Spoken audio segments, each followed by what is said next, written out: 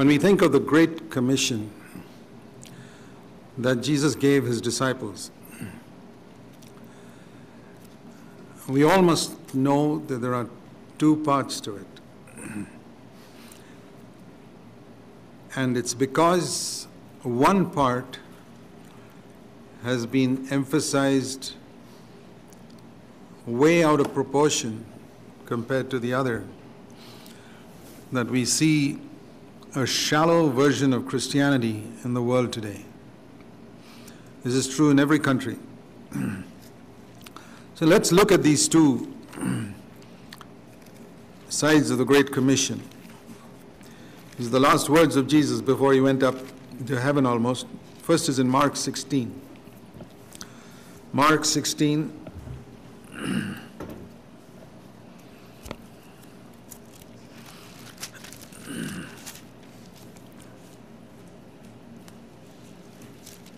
And verse 15. And Jesus said to them,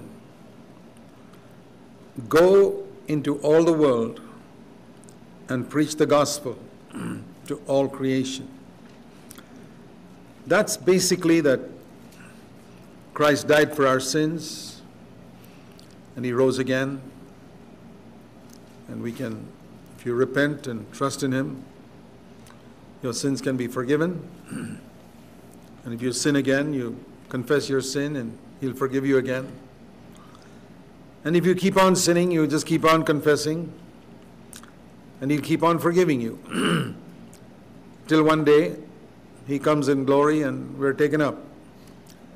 So the goal of a person who's heard this gospel is finally to make sure that every sin is confessed and to go to heaven. That's about it. And in this business of preaching the gospel to all creation, he who has believed and is baptized will be saved. In verse 16, and he who disbelieves will be condemned. So this is speaking about going into new areas and preaching the gospel to those who have never heard. And when we go like that, in fact, the Acts of the Apostles is basically all what I call frontier evangelism. Frontier evangelism means going into areas where the gospel has never gone. Many people don't realize that when they read the Acts of the Apostles. And everything, it was always the apostles going to some new place, a new place. They were preaching the gospel where it had never been preached. People had never heard about Jesus. And when you go like that, the Lord confirms the word, as you see in the Acts of the Apostles also, and even today, with signs following, verse 17. In my name they will cast out demons, they will speak with new tongues, and you see that again and again in the Acts of the Apostles. They'll pick up serpents, and basically what that means is that if you get accidentally pick up a serpent or get stung by one, it won't harm you. And you see an example of that also in Acts of the Apostles, where when Peter was in the last chapter, Paul, when he was gathering sticks, a serpent came out of it, and the people in Malta thought, oh well, this guy's going to die, there's a viper or something has bitten him. Nothing happened.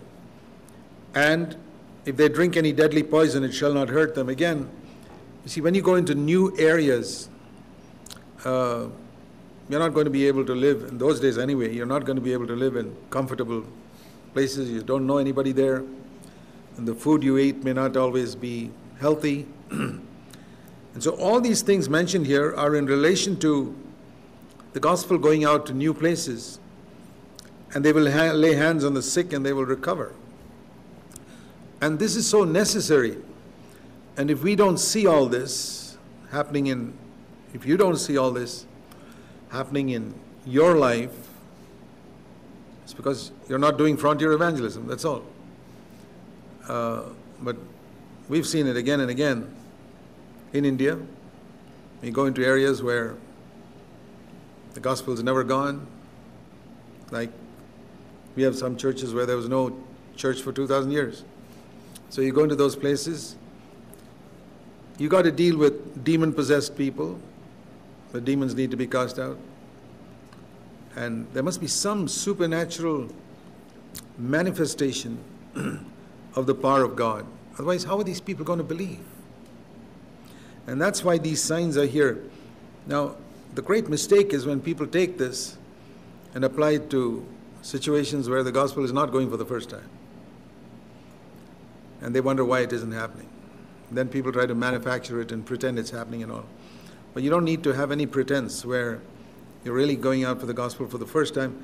And the reason for it is, if you ever try to preach the gospel in an area where it has never been preached, where nobody even knows the name of Jesus, there's no Bible in the language, nobody's heard of Christianity, and no Christians in that village, and if you go to that village, and have you ever thought how you will preach the gospel to them? How will you tell them that Jesus came to earth and died for their sins? You'll have to tell them 2,000 years ago in the land of Israel. They've never heard of Israel. They haven't studied geography. They don't know where this is. Is it another part of India or is it some other country? They don't know. You're faced with people who know nothing. And you tell them, well, that's a great distance away, and they'll ask you things like, how do you know what happened 2,000 years ago? It's written in the Bible. What is that? Is that a history book? You think of the questions people ask, and then you say, this baby was not born like other babies. He was born, his mother was born without any earthly father. And immediately he thinks you're telling him a fairy tale. And such things don't happen. And then you say he grew up and he healed all the sick people he met and opened blind eyes and raised the dead, and he's absolutely convinced it's a fairy tale because such things don't happen. And then you say that he was killed on a cross, and immediately the question comes, you say it was God Almighty in human form, then why in the world was he killed? Why couldn't he just finish them off? All these questions. And then you say, well, he was in the grave, and after 3 days he came out of the grave. He's absolutely convinced now you're off your head to teach such a story. And then you say he died for your sins. He just can't understand that. And then you say he's gone up and he's coming back again. That's it. How is he going to believe? And then you say, okay, how do I know he's alive? You bring your sick people, bring your demon-possessed people, whom all your religious folks couldn't help. And now you'll see, in the name of Jesus, in the power of Jesus, you'll see that he is alive, and that's how he's going to deliver these people who are sick and demon-possessed. That's what happened in those days, and that's what's happening today. But that's one side of the gospel, where people are just converted. And so people get converted. And they believe in Jesus, that he's alive. And then they begin to read the Bible, or you explain the Bible to them, because in many of those cases, there's no Bible in their own language. So you got to teach them. You got to read Scripture publicly. Like it says in Paul told Timothy in 1 Timothy 4, you must read Scripture publicly. Because all the people sitting there in those days had no Bible. So unless somebody read the Scripture publicly in the church service, nobody would know what's in the Bible. So when you think of the gospel going to unreached places, you're dealing with all types of situations which all our theories here won't work. You have to manifest the power of Christ through the Holy Spirit's gifts in those places. That was why it was so essential for those apostles to be anointed in the Holy Spirit and to have supernatural gifts. Because that's the only way they could preach the gospel. Now, if they were going into the synagogues, there was no need for that. They had to just take the Old Testament scriptures and prove to them this Messiah you've been waiting for is Jesus Christ. So this is one side of the Great Commission, and very often, even when the gospel is preached in places where the gospel has been preached for hundreds of years, it's basically repent and believe. Sometimes even repentance is left out. Believe in the Lord Jesus Christ and you'll be saved, and ask Jesus to come into your heart and your sins are forgiven. And years later, when you look at some of these Christians, and I've seen many of them in many countries in different denominations, there's not much difference between them and nominal Christians, those who don't claim to be born again. If you go into their homes, I mean, they fight and quarrel there just like in any other non-Christian's home. So what is the essential difference? Is it really true that old things have all passed away and everything has become new? It doesn't look like that, like the Bible says in this so-called converted person. And so gradually what happens is churches begin to accept this is all there is, and it's an intellectual acceptance of the fact that Christ died for my sins, and there's nothing really more than that. All types of sins found among nominal Christians are found among born-again people also. There's divorce among born-again people like there's divorce. There is this pornography among born-again people as there is among them. So what is really the difference? It's because of the shallow type of conversion where repentance is not being preached and where seriousness of sin is not being highlighted. And so over a period of time, even if a new church started out with great zeal and some really fervent disciples of Jesus, over a period of time, as more and more people come into that church, you find after a few years, it gradually becomes like any other dead church. And that can happen here. It can happen anywhere. So the other side of the Great Commission is what saves us from that. Here it is only believe and be baptized. That's it. That's the end of the gospel. But if you turn to the other side of the Great Commission in Matthew 28 and see what it says there, to me these are two sides of a coin. You can't have one without the other. If you have one without the other, it's a counterfeit coin. A good coin is always printed on both sides, like a currency note. It's printed on both sides. So here the Lord says, all authority, 28:18, all authority in heaven and earth has been given to me. Now he doesn't say go and preach to all people. Go and make disciples. Baptism is again emphasized, which shows how important what a baptism is, because it is mentioned in both commissions. And make disciples, that's the first thing. And once you've made them disciples, teach them to observe or do every single thing I commanded you. And lo, I am with you always, even to the end of the age. So, when we started our church, it was exactly 40 years ago that we started, in August 1975. We started on the basis of this commission, this part of the commission, because the other was already being preached by everybody. I looked at it like 100 people carrying a log, which is the Great Commission. The Great Commission is a log. And 99 people were holding up one end of the log, and there was one person holding up the other end of the log. And so which side should I go and help? It's pretty obvious. Any sensible person would know where to go and help. So I saw 99% of Christians emphasizing evangelism and healing and speaking in tongues and everything mentioned in Mark 16. Okay, fine, I accept all that. And casting out demons, etc. But what about this Matthew 28 part? It's 1 in 100, and that also is difficult to find, who would go and make sure these people have become disciples. A disciple is a learner and a follower. And if you're honest and you've found frustration in your Christian life, and your Christian life is not exciting and satisfying, the failure could be here. I can honestly say, I've been a believer now 55 years, 56 years, and my Christian life is really exciting every single day. I'm never bored with my Christian life, not even a single day. My service for the Lord is exciting, my walk with the Lord is exciting. It has to be like that. You know, it's like electricity. When there's electricity, everything lights up and works. When the electricity goes, everything becomes dark. And when we live in the power of the Holy Spirit, it's like that. And so we started out like this, and so we decided, okay, first of all, let's make sure these few of us who are gathered here, are they all disciples? Have they understood what it means to be a disciple? We don't want to assume that everybody knows that.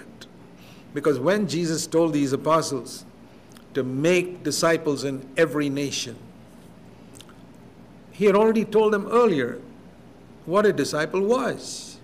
They didn't have to ask them, they didn't ask the Lord, how do I make disciples? He had already told them.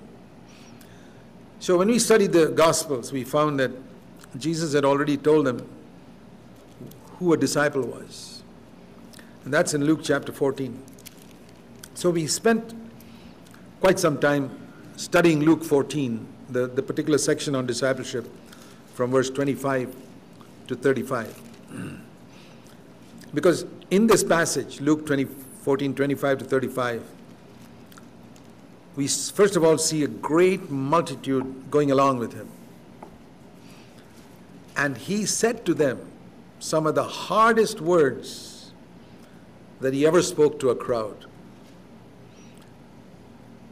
Now, today if a preacher sees a great multitude, he thinks, well, it's time to take an offering. Or say something nice so that these people will bring others and increase the numbers. This is like a mega church, the potential for a mega church here. And he turned and said to them, if any of you in this big crowd, verse 26, Luke 14, 25, and now in 26, and you don't hate your father, and you don't hate your mother, you don't hate your wife, you don't hate your children, you don't hate your brothers, you don't hate your sisters, you don't hate your own life, just forget about being my disciple. You cannot be my disciple. And then he said, if you don't carry your own cross, and in another place he said every day, and you come after me, you cannot be my disciple. And the third condition was verse 33. He said, none of you can be my disciple who does not give up all his own possessions. So can you imagine saying this to a great multitude of people? Can you imagine a preacher who's getting nowadays 10,000 people in a church and he gets up and tells them words like this? How many people would come back next Sunday? They'd find some other church. And that's why these words are, you almost never hear them preached in any church. Or if they preach, they skim over it and go on to other things. I mean, even if you were to search YouTube for all the thousands of sermons there are, and find how many there are sermons that are preaching about taking up the cross every day, or what it means to hate father and mother. You know, it's very easy. Just search and find. You can find if there are messages teaching that and giving up your possessions. You'll find it's pretty close to zero. You can try it out. And then he uses 2 or 3 examples. So I believe these examples are related to disciples, converts versus disciples. Converts are Mark 16. Disciples are Matthew 28. So the first example he uses is a man who wants to build a tower, or today we'd call it a skyscraper. It's not just a one-floor building. It's a skyscraper. The Christian life is like a skyscraper. When you become a disciple, you're going to be building a skyscraper. Many, many floors of obedience to all his commandments. But a sensible person, before he does that, sits down and calculates the cost. What do I have to pay? How much is it going to cost me to build this 100-floor skyscraper? And the cost is hate father, mother, brother, sister, wife, children, and your own life. And every day you die to yourself. Every single day you die to self which wants to assert itself, and forsake all your possessions. And the chap says, well, I don't want to pay that much. But I've laid a foundation. Foundation is what? The foundation is, I've repented. I believe Jesus died for my sins. I've accepted him as my Savior. My sins are forgiven, and on my way to heaven, I keep singing, my sins are all forgiven, I'm on my way to heaven. The foundation is there. He's already laid it. This is not talking about a man who's never accepted Christ. It's not an unbeliever. An unbeliever hasn't even laid a foundation. You know, it says in Hebrews 6:1, therefore, leaving the elementary teaching of Christ, let's not lay again a foundation. Here's the foundation. Hebrews 6:1, repentance, faith, washings or baptisms, that is baptism in water and baptism in the Holy Spirit. By the way, that's also part of the foundation. And teaching about the resurrection of the dead, finally, and laying on of hands, the spiritual gifts, and eternal judgment. That's just the foundation. He says, don't let's stuck there. Let's move on from there, beyond the foundation. Press on to perfection and maturity. The same thing there. Let's build a skyscraper. So here is a person who laid the foundation. That means he came to a place where to a church where he was told about faith in Christ and receive Jesus into your heart and get baptized. He's done that, and he's sitting down now in church, coming regularly to the meetings, to the services, and singing and happy. Of course, just defeated constantly, but that doesn't matter because everybody around him is also defeated, and the pastor's defeated himself. So he's just a happy bunch of people who singing, my sins are forgiven, I'm on my way to heaven. Not even one floor built on this foundation. And it says people who watch it begin to ridicule. Well, the people are watching is the angels are watching, the demons are watching, and they laugh at this guy. This guy claims to be a disciple of Jesus. Those are the ones who are ridiculing. This man began to build, but was not able to finish. Why in the world did he start then? Have you ever seen people in a housing area just laying a foundation and then 25 years later it's just a foundation? Lots of people sitting like that in Christian churches today. Thousands and thousands. They never built a house, it's just the foundation. And if you talk about building, they say, hey, that's a gospel of works. We don't believe in a gospel of works. Salvation is no works. So when you think of a foundation and a superstructure, turn to Ephesians in chapter 2, because this is the favorite verse of no works, the gospel without any works. Ephesians 2, 8 and 9, I want to say I believe it completely. But it's only part of the truth. That's the point. The problem with a lot of false teaching is they take one verse and neglect the other. Sometimes the very next verse. And I'll show it to you here. Ephesians 2:8 says, by grace you have been saved through faith, that not of yourselves, it is the gift of God. Gift means you don't pay for it. Right. Forgiveness is absolutely free. The gift of the Holy Spirit is called a gift, which means you don't pay for it. Not as a result of works. Because like it says in Isaiah 64:6, all your righteousness are like filthy rags. Now, all your righteousness, ton of righteousness, will not forgive one sin of yours. So not a result of works, because then no one can boast, Otherwise, one man can say, I did more works than you. No, nobody can boast. The man who's done a lot of good works and the man who's just lived in sin all his life, both are forgiven on exactly the same basis. Christ died for you, brother. You lived a very righteous life, good, but you're a sinner. Christ died for you. And this rotten sinner, Christ died for him.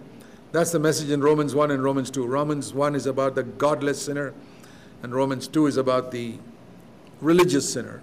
And then it says in Romans 3, there's no difference. All have sinned. Forgiveness is by the death of Christ. But, see the next verse. 8 and 9 is the foundation. No works in the foundation.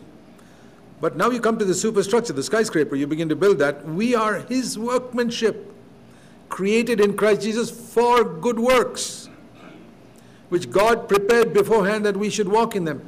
So there are certain good works that we have to do, but they're not in the foundation. They're in the superstructure. It's like saying, when you lay the foundation of a building, you don't put doors and windows there. No crazy person will put doors and windows in a foundation. That's the meaning of no works in the foundation. But when you build the superstructure, it's full of doors and windows. That's the point here. No works in the foundation, not even one door, not even one window. It's solid concrete. And then on top of that, plenty of works. Every floor. Works, 100 floors full of works. What type of works? Not any odd work I feel like doing. Works which God prepared beforehand. that I should walk in them. In other words, a plan God made for my life long before I was born, because he knew that at a particular age I would lay a foundation in my life. I would accept Christ, in my case, when I was 19 and a half. And from that point onwards, God planned that I should do certain works, of which baptism, water baptism, was the first one. That's not necessary for salvation. It's one of the works subsequent to being born again. That comes in verse 10, not in verse 9. Baptism is not in verse 9. There's no works there. In verse 10, it's one of the works God has planned all believers should do is get baptized. And then from there, many other works God has planned.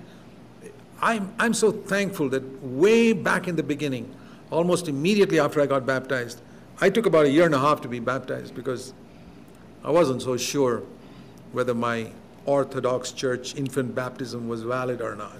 See, that's how blind I was, because I was sprinkled as a baby and everybody said that was baptism. I didn't know the Bible. And I studied the Bible and I discovered that was not a valid baptism, but it took me 1.5 years to discover that as I read the scriptures, because I wanted to get all my answer from scripture. Then I got baptized.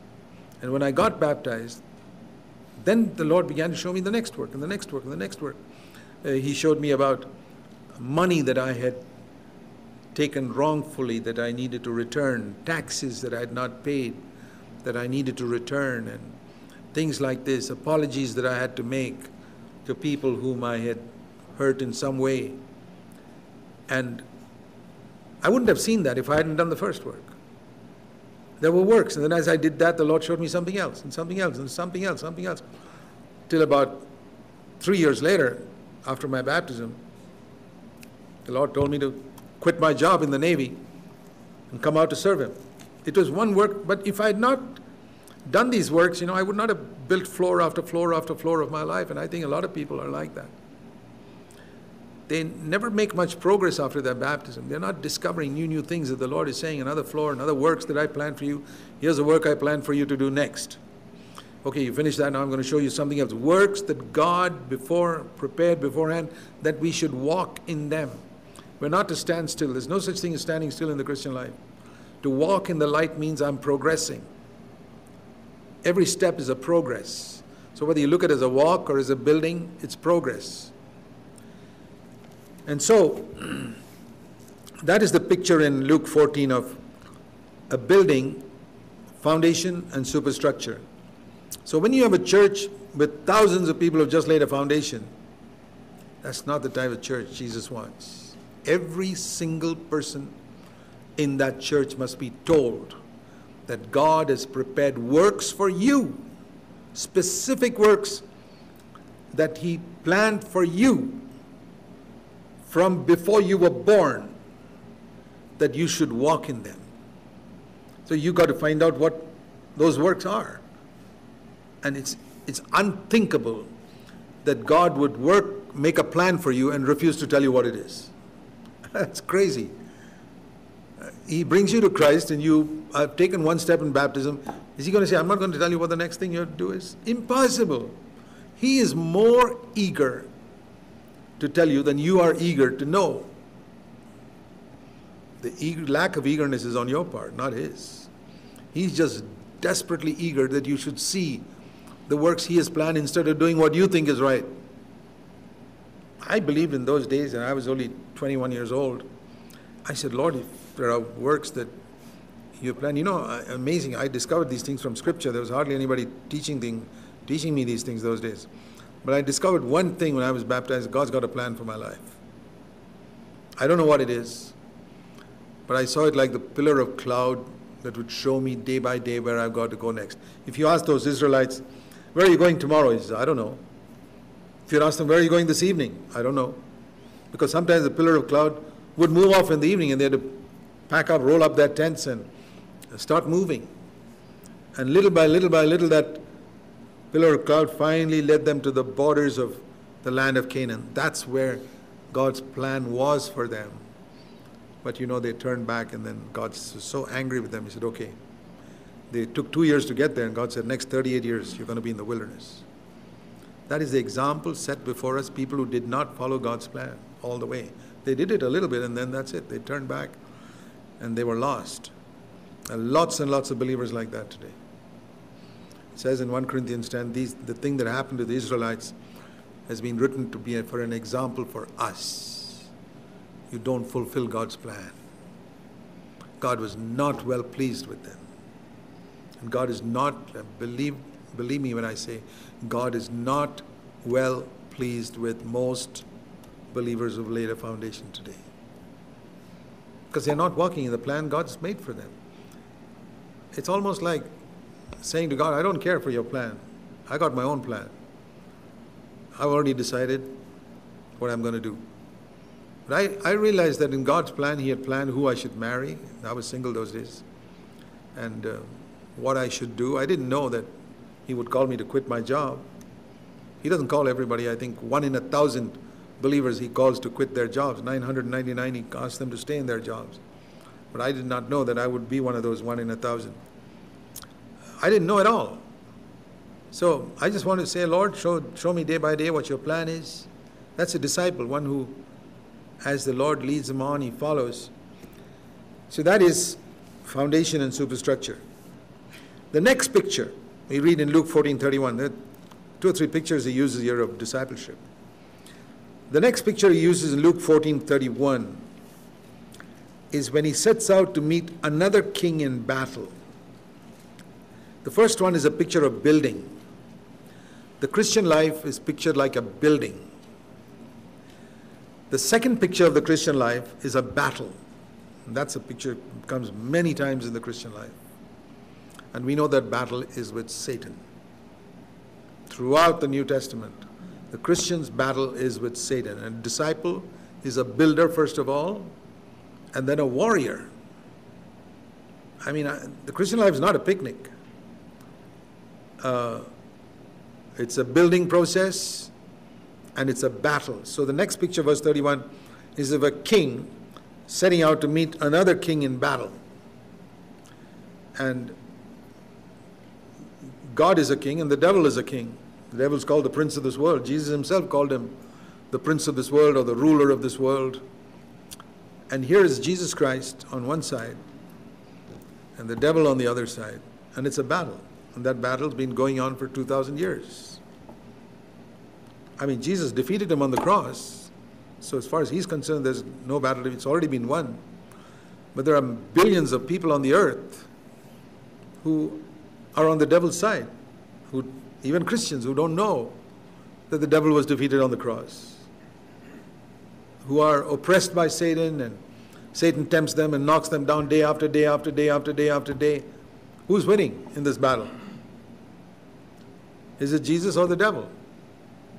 In most believers' lives, very often it's Satan. But he was defeated on the cross. So here this king is now thinking, I don't have enough men. See, that's the point here. Forget the numbers. Just look at it like this. Let me paraphrase it. Here's a king who's got very few people in his army. And he's got to fight with another one who's got many more in his army. And that's a picture of Jesus with very few people fighting the devil with many more people. I mean, everybody knows there are more followers of Satan in the world today than there are followers of Jesus. Without a doubt, everyone knows, any true disciple knows that. And so, if he feels, well, I can't fight with these people, there's no hope, he'll overwhelm me because he's got more people, what will this king do? While the other is still far away, verse 32, he'll send a delegation and say, let's have peace. I will not fight with you. Now that's not a disciple. A disciple never makes peace with Satan. But a lot of believers, so-called believers, have made peace with Satan. Okay, Satan, I won't trouble you too much. I won't go and try to win souls out of your kingdom. I'm not going to have a passion to bring people to Christ. I'm okay if the people around me are lost, let them be lost. Satan, I won't trouble your kingdom at all. I won't try and snatch anybody out of your kingdom. That's the condition of lots and lots of believers, I tell you that. They have zero interest in bringing other people to Christ. They have zero interest in inviting somebody to the church to hear the Word of God. They have zero interest in giving somebody a book or a DVD or something to try and win that person or at least be a witness to that person. They have made peace with Satan. I will not trouble any of your members. I have peace with you.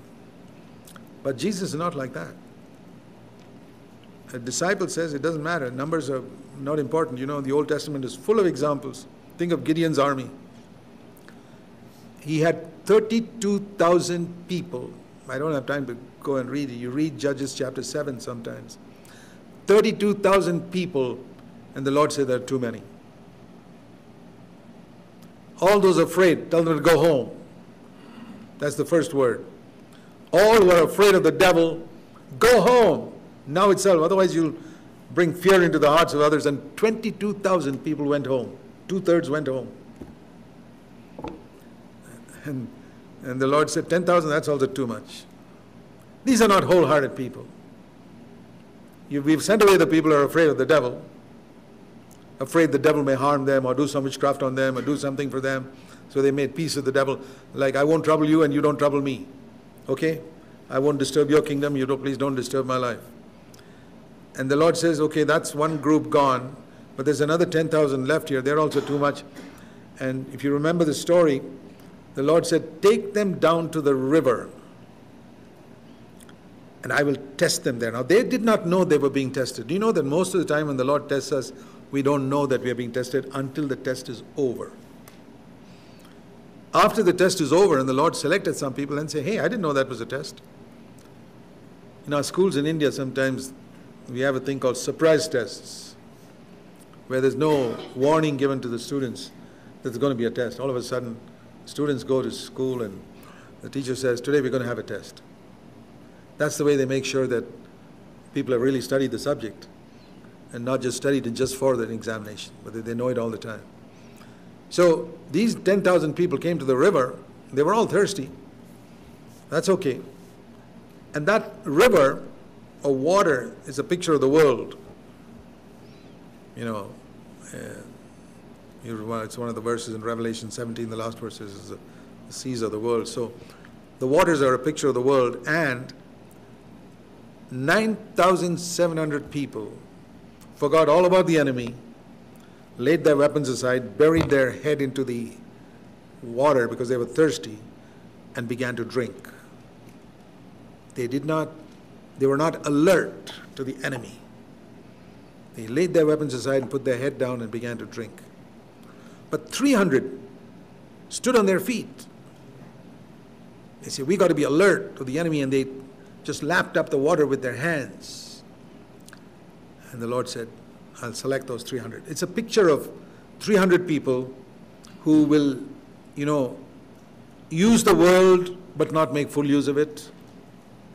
It's like saying, in 1 Corinthians 7, Paul says that you use the world but don't get taken up with the world. We all have to use the world because you need to use money, we need to work, we need to earn our living, but we can be like those 9,700 that bury our heads completely in our work and in making money and everything in the world.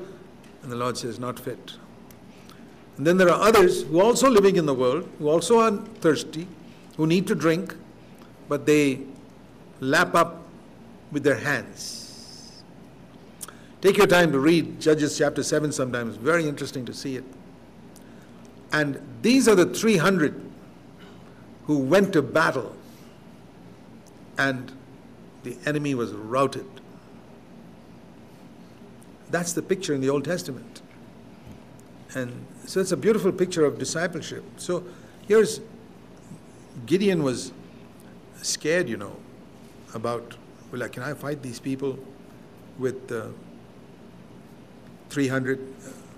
Let me show you something there, which, turn to Judges 7, I'll show you something interesting there. Because Gideon must have thought, how in the world can I go with 300 people and fight? You read about this, verse 6, Judges 7, verse 6. The number of those who lapped putting their hand to their mouth was 300, but all the rest of the people knelt down and began to drink the water. They buried their head in the water. And the Lord said, with these 300 I will deliver the Midianites into your hand. Let the other people go to their home. Let them all go. Earlier in verse 3, he had sent away those who were afraid. And then, Gideon was still afraid. And so, to encourage Gideon, this part I want you to see. The same night, verse 9, the Lord said to him, before you go to this battle, I want you to go to the camp and hear something. If you're afraid, verse 10, some of you, Gideon, you're still afraid of the devil? Okay, go down. Go with your servant and hear what they are saying. Verse 11. And then your hands will be strengthened. So Gideon went with his servant down to the outposts of the army, and the Midianites and the Amalekites were lying in the valley as numerous as locusts. And their camels, verse 12, were numerous as the sand on the seashore. What a massive army. It's a picture of the devil and his demons. And Gideon came and he heard a man telling his friend a dream, verse 13. I had a dream. A loaf of barley bread was tumbling into the camp of Midian. It came to the tent and struck it so that it fell and turned out flat. And the friend answered and said, this is nothing less than the sword of Gideon. And verse 15, when Gideon heard this, he bowed in worship and he said, arise. Verse 15, last part, the Lord has given the enemy into our hands. So what I see here is the Lord says, are you still scared? Just go down and listen to what the demons are saying to each other. And you'll hear what they're saying. We've been defeated. We have no hope against these believers. But some of them don't know that we've been defeated. So we can have power over them. We can scare them. We can make peace with them. And they're scared of us, so they'll make peace with us. So we need to hear that. We need to hear that the demons are scared of true disciples. It's a wonderful thing to be in that small army. So that's the second picture of discipleship that Jesus spoke about. We started out with go and make disciples of all nations. Disciples are builders who are building a skyscraper, and disciples are people who have a very small number. I mean, think of 300 Gideon's army compared to 32,000. You know how much that is? It's 1 in 100. 1%. Less than 1%. 320 would have been 1%. 300 means less than 1%. That means 1 in 100 among Christians who really want to be disciples. It's a picture like that. So it's a very small number. And here's this massive army of the devil, like it says there, like spread out like locusts and as the sand on the seashore, such a huge number of demons. And here we are, a small group of disciples, very small church, not a big mega church. Small church, really seeking to fight the battle against the devil, and we don't seek for peace. Our King is Jesus, and we don't seek for peace. We say, that's all right, if you're a small number, we're going to overcome. So that's the second picture of discipleship that we need to see. The way to life is narrow, Jesus said, and very, very few find it. So if you're going to gather those few, you're not going to have a very big church. And even if the church increases with somebody's relatives coming along and somebody's friends coming along and somebody's children growing up, yet they will only be like passengers. The real church will be a group in the midst of that church that are fighting the battles and winning the victory and moving the church forward. And that number, that core, is what must increase and keep on increasing. A core of disciples who are wholehearted, radical, wanting to follow the Lord. So that's the second picture. And then a third picture in Luke 14. And that is salt. Now we all know that when you put salt into your food, it's a very small quantity that you put. Think of a whole bowl of food. whatever it is. How much salt do you put in it? Just a few grains of salt. He says salt is good, verse 34. But if the salt is tasteless, what's the use? If you have a plate full of food and the salt has got no taste in it, the seasoning is gone, you put a plate full of salt, useless. That's the picture of believers who are not disciples, a plate full of salt. But if it's real disciples, you need just a few grains. And otherwise, if you've lost the seasoning, if it lost the taste, then it is useless. Verse 35. Believers who are useless. They're useless for the soil or for the manure pile. They're useless for everything. It's thrown out. And he who has ears to hear, let him hear. So here the picture is of our retaining the strength, our saltiness. Retaining our saltiness. So there's another passage, I think it's, let me see if I can find it. Mark 9:49. Mark 9:49. It says here, everyone will be salted with fire. Salt is good, verse 50. But if the salt becomes unsalty, Mark 9:50, with what you make it salty again. Have salt in yourselves and be at peace with one another. So it speaks about being on fire, being salted with fire, the fire of the Holy Spirit, always retaining. So retaining the taste of salt, when I compare Luke 14 with Mark 9, is I see it as retaining the fire of the Holy Spirit all the time in my life. Never losing it. Even in our speech, especially in our speech, because we sin most with our tongue. I think most of the sins we commit are with our eyes and our tongue, more than any other part of our body. You examine your life and see. Most of the sins you've committed are with your eyes and your tongue. And it says in Colossians in chapter 4, Colossians in chapter 4 and verse 6. Colossians chapter 4 verse 6. He's talking about your speech. Your speech must always means 24/7. If you want a good Bible study, take a concordance and look for the word always in the New Testament. Very profitable. The things that you have to do 24/7. Here's one of them. Always your speech must be with grace, seasoned with salt, so that you know exactly how to speak to each person who comes across your path. How to speak to a child, how to speak to an adult, how to speak to a person who's discouraged because he's fallen into sin so much, how to speak to an argumentative so-called believer, how to speak to a Pharisee, and how to speak to a seeking, hungry soul.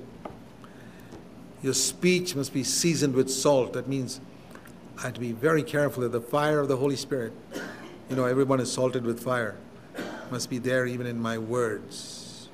Not just when I'm preaching. I remember years ago when I was seeking God about, Lord, how can I make sure that whenever I preach your word, it's always with the fire of the Holy Spirit. Not just once in a while. Not even most of the time. But always. And one of the words the Lord showed me was Jeremiah 15. Jeremiah 15 and verse 19. If you take God's word seriously, I want to tell you something. There's no partiality with God. God doesn't have preferences for some of his children over other children. But those who respond to his word and fulfill his conditions. He does more for them. There's no partiality. All are equal. The conditions are the same for everyone. And everyone is welcome to come. So Jeremiah 15, the Lord is speaking to Jeremiah, who was a prophet. And he says, if you really want to be my prophet, let me give you some advice. If you return, then I'll restore you and you will stand before me. This is very, very important. That always I must stand in God's presence. When I'm speaking to my wife, any time of the day or night, Jesus is between me and my wife.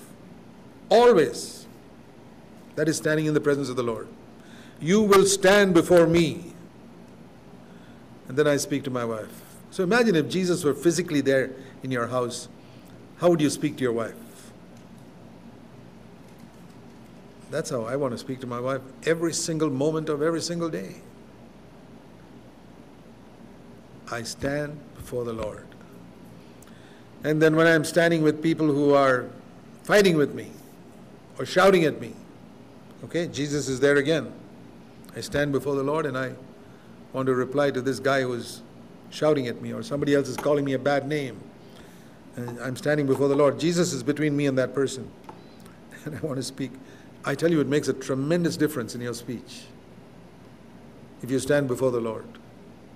And then what will happen is, whenever you get a chance to share the word somewhere, you'll be standing before the Lord, even in the pulpit. He'll be there in front of you. And you're not one bit interested in impressing anybody sitting there or trying to please anybody or not even seeing whether anybody's nodding their head. No, it doesn't interest you one bit. It's Jesus who's there. And you say everything that he wants you to say. You don't hold back anything to let somebody get offended. If they get offended, let them get offended and go. And you don't say anything to tickle anybody's ears or to get some honor or... No, you're standing before the Lord. Anything that I cannot stand and say before the Lord, I never want to say at any time in my life to anybody, in a pulpit or outside the pulpit, or even on a phone conversation. A phone conversation, the Lord is there. I stand before him. That's what the Lord said. And you know, it's possible for every one of us. It's difficult in the beginning because we are not used to standing before the Lord. We are used to standing before people. We are only conscious of people when we speak. But, you know, an act, if you keep sowing an act, it becomes a habit. I often use the example of brushing teeth. If you were to go to some African jungle and teach some barbarian to brush his teeth, I'm almost certain that most days he'd forget. And you got to again remind him, hey, you got to brush your teeth, man. But how is it nobody has to remind you every morning to do that? You got to remind your children. But you've done it so often that you can walk in your sleep and brush your teeth. An act that you keep on repeating becomes a habit. And so, if you really seek, particularly when you're alone with somebody, your wife or people, your place of work, or with difficult people, and you say, Lord, I'm going to stand before you. All the time. It'll become a habit after a while. So stand before me, and something else you got to do. Jeremiah 15:19. This is what the Lord spoke to me when I was asking him this question, how to be your mouthpiece. Take out the precious from the worthless in your conversation.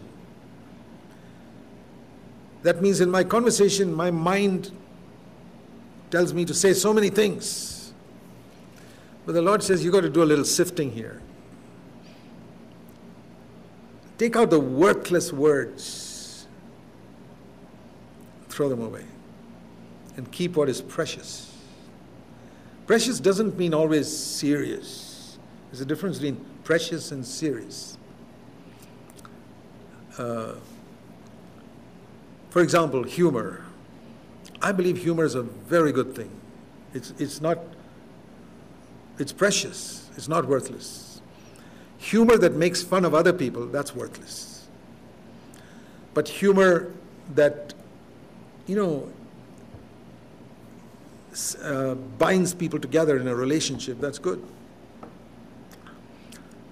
I've often said that the test of a good relationship between a husband and wife is humor. Not that they read the Bible together, not that they pray together. A husband and wife can have tension, but they will still pray together. Oh, every husband and wife will admit that. They can be fighting with each other and they'll pray together. They'll read the Bible together, but they will not joke with each other when they have a tension. It's absolutely true. The same with your relationship with brothers. You can pray with a brother, read the Bible together, do so many things with the brother, but if you have a tension with that brother, you will not joke with him. Humor is the test of a relationship. I don't have a verse for it, but I say what Paul said in 1 Corinthians 7. I have no commandment from the Lord, but as one who has received mercy from the Lord, I give my opinion. So Paul was permitted to give his opinion in 1 Corinthians 7, and I'm giving my opinion. You can take it or leave it. But I've taken it, and I found it's an absolute perfect test for me, whether I have a good relationship with the person. Can I have humor in my relationship? Not humor that hurts him. I mean, I can crack a joke at myself, that's okay. But there is good humor and clean humor. Okay, so precious from the worthless in my conversation. That again, it takes time. Sow an act, gradually it'll become a habit, because usually in the past there's been so much of worthless stuff in our conversation. Gossiping, backbiting, accusing people. Oh, so many things. Now we're going to sort it all out and take only what is precious. Keep only that in our conversation. And if you do these two things, you stand before me and get rid of all the worthless stuff in your conversation, what will happen? You will become my spokesman. Or as the literal, in the margin of my Bible, NASB margin, it says, you will be my mouth. Wow. Imagine being the mouth of God. Is that possible? In the Old Testament, God didn't say that to everybody, it only to a few people like Jeremiah. But in the New Testament, you know that we can all prophesy. There was no command in the Old Testament that you should all seek to prophesy. But in the New Testament, 1 Corinthians 14:1 says, all of you must seek to prophesy. So I learned from the Old Testament prophets. They stood before the Lord and they got rid of that which is worthless in their conversation. And they prophesied. It says, let me show you a New Testament verse, 1 Peter 4. 1 Peter 4.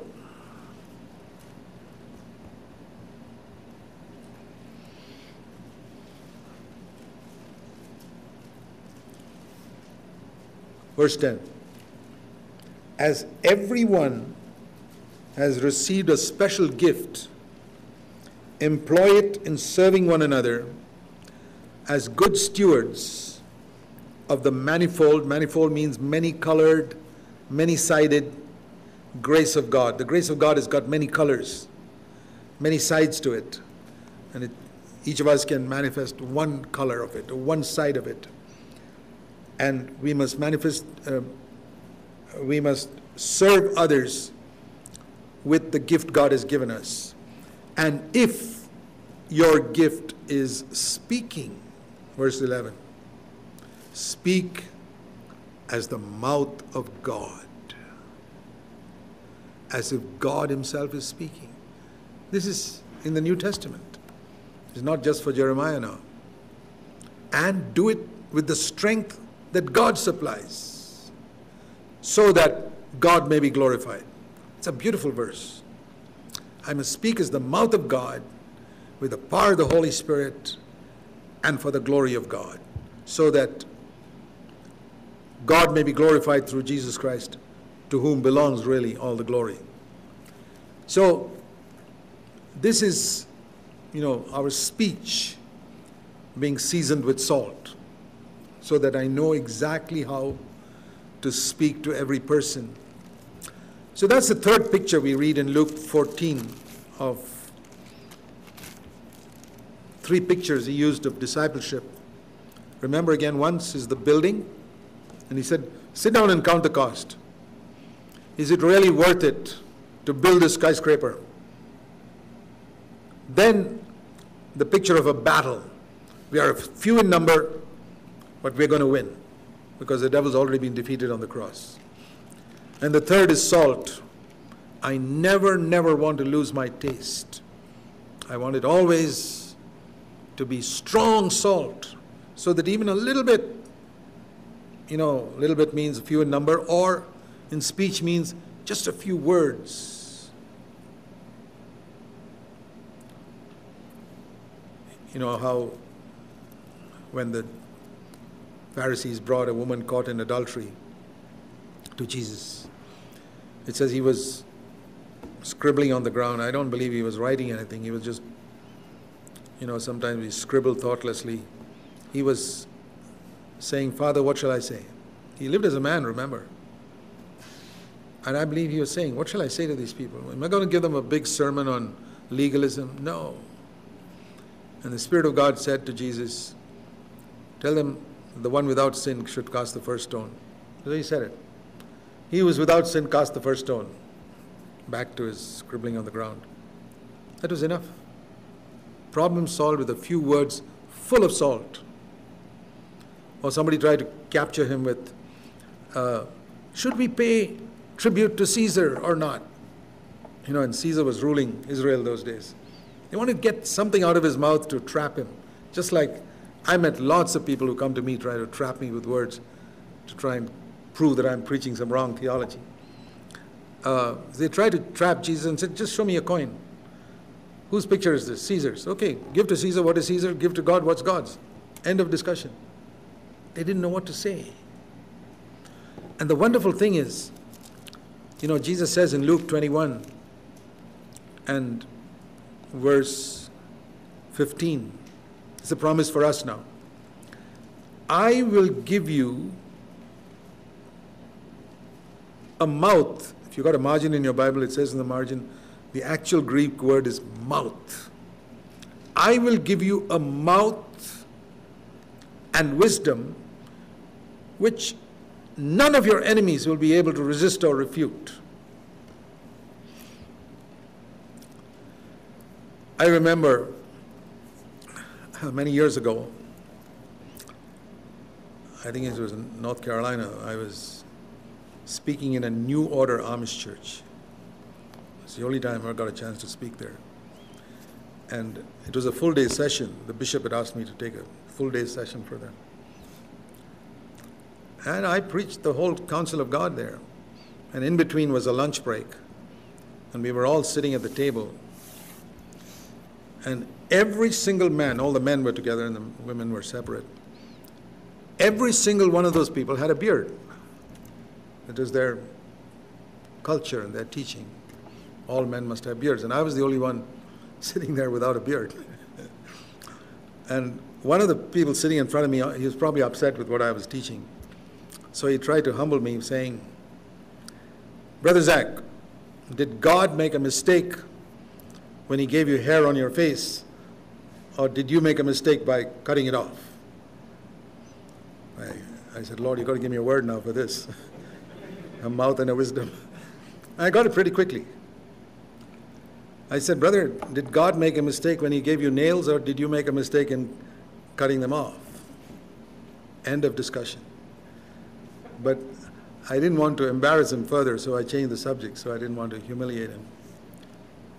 I've had examples like that sometimes with one sentence, end of discussion.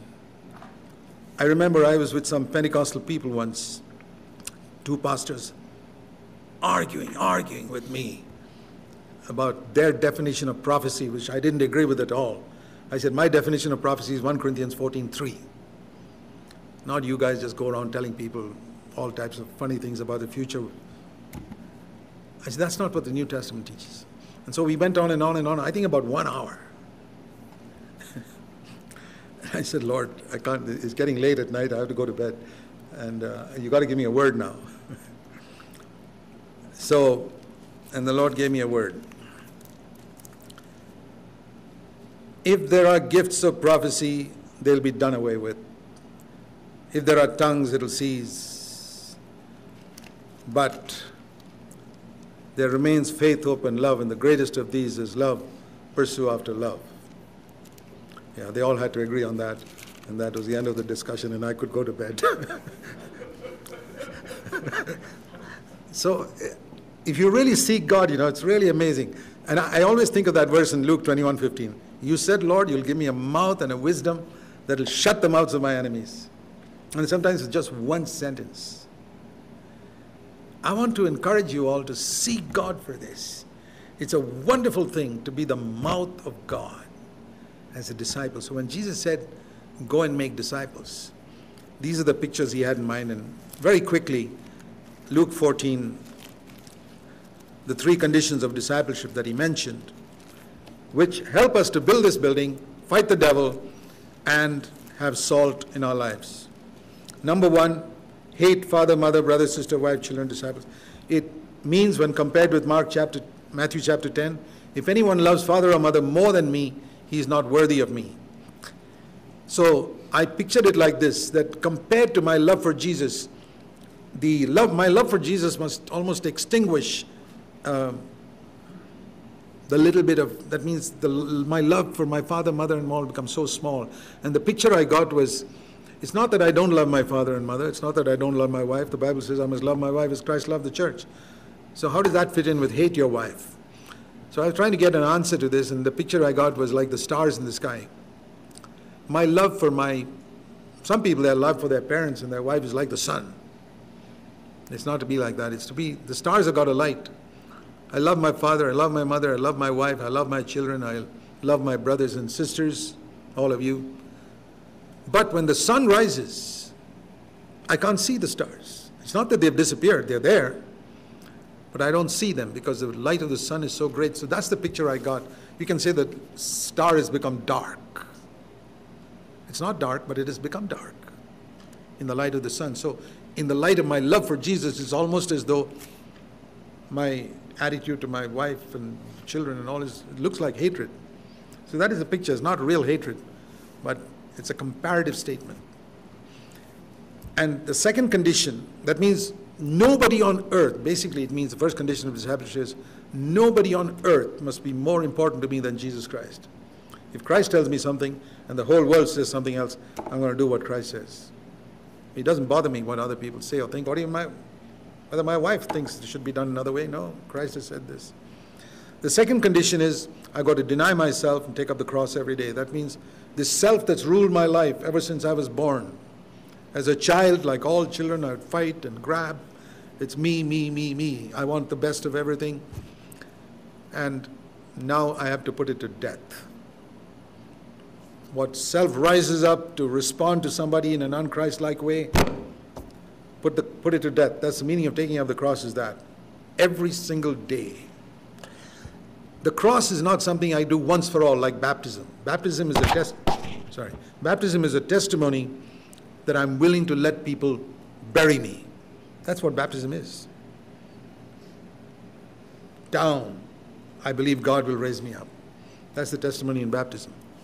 So I say, Lord, that's the way I want to go. Every day. If people put me down, I'll accept it. I'm not going to resist the guy who's pushing me down. You'd never get baptized if you keep resisting the guy who's pushing you down. You yield. So it's the picture of the cross. I yield. Somebody's crucifying me by yelling at me or calling me a bad name or treating me badly or cheating me. I say, okay, God will raise me up. I don't resist that fellow. God will do that.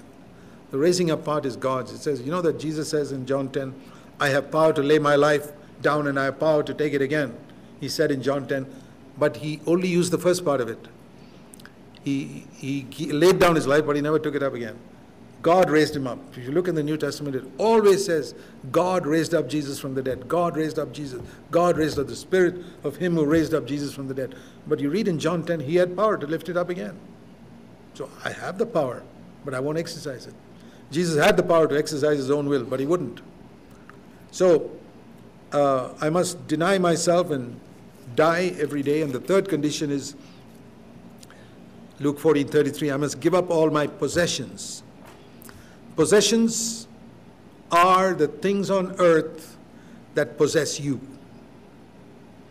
There are certain things on earth that can possess you, possess your mind. They are your possessions. Your mind is grabbed hold of them. You won't give it up with a tight fist. You hold on to earthly things, and the Lord says, you can't do that. You got to let go. You can still have it. And it's like, I'm going to hold on to this. I'm not going to let anybody take it. It's my possession. But if I open my palm, it's still there. It's mine. I don't possess it anymore. This should be my attitude to all material things. I have a car. I'm not going to grab onto it. I have it. I use it. It's in my name. But Lord, it's not mine. It's yours. House, property, bank account, money, business, anything. There can be a possessive attitude towards it. I cannot be a disciple. Or I give up that possessive attitude and say, it's not my possession. I've given up my possession, but I have it. And one of the clearest examples of that is Abraham offering up Isaac. Until Isaac came along in his life, Abraham found it easy to worship God. But once Isaac came along, the son of his old age, at the age of 100, the one God had promised, supernaturally born, he became so precious to him that God saw Isaac has become an idol in Abraham's life. He possessed him. This is my son. God said, kill him. And walk for 3 days to Mount Moriah so that you can think about it. You don't have to do it in a hurry. Sit down and count the cost. Same thing. Don't be in a hurry. That's why he told him to sacrifice him not nearby, but 3 days away in Mount Moriah. And he went to Mount Moriah and he walked 3 days, and the devil says, is it worth it to serve a God like this who wants you to kill your son? And Abraham says, worth it, worth it, worth it. And he goes up, he's going to take the dagger and kill his son, and the Lord says, stop. I don't want you. I was only testing you. Now I know that you fear me. The first time in the Bible where God says about anybody, you are a fearer of God. I want that certificate from God. God telling me, you fear me. I've seen it. And when did he say that? When he gave up that which was most precious. Abraham would have given up all his sheep and camels and everything, or whatever he had, to keep Isaac. But God said, give up Isaac. So if you look in your life also, you'll see that there are certain things you possess. They're very precious to you. And one way to find out is, what is your mind always on? If your mind is always on something, that's usually what you possess. I'm not saying our legitimate work, we have to do our legitimate work to earn our living. That's okay. See, I've used this illustration of the rubber band. You probably heard me use it. I can have a rubber band. Here's the heavenly things that I keep my mind set on. Then I stretch it down to the earth for all my earthly work, maybe 8 hours a day, maybe 12 hours a day. This rubber band is stretched down to earth to be occupied with my work or the office or a factory or a business or whatever it is. And then my work is over and the rubber band is released. It goes back to the heavenly things. The mind, I mean. The mind is back to heavenly. But with many Christians, most Christians, is the other way around. The rubber band is tied down here to earthly things and is stretched on Sunday morning for a little praise and worship and singing a few songs, and then when that's all over, back to earthly things again, and then stretched maybe on Wednesday evening when we think again a little bit about heavenly things, and then back again. Where is your mind connected? That is the question. It all depends on what is your possession.